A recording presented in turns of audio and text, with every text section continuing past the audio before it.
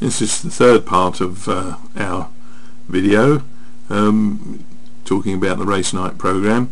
Number 4 enables you to save the data, and what that does, it saves all the names of the horses, the sponsors, any betting that's been done up until this moment, and retains it so that you can bring it back again.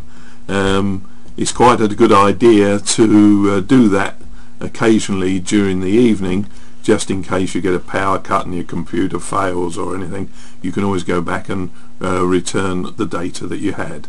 And simply saving data just requires you press 4, sorry, I have to click in the box, 4, and it says, do you really want to save it? I'll say no at the moment. Loading data is very similar. Number 5, do you really want to load data? You have to press L.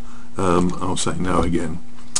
Number 6 enables you to display the results, and as you can see, we've only had a result so far on race number 1. It says at the top here the betting unit is 50 pence. The payback percentage is 70 on race 1. On 2 to 9 it's 60%. The starting number on the ticket is number 1. So on the left, the next column, sorry, the next row says race, and on the left you've got races 1 to 9. The winner of race number 1 was 7. Number of tickets sold was 3. The payback was £13.40. So 3 of those paid back is £40.20.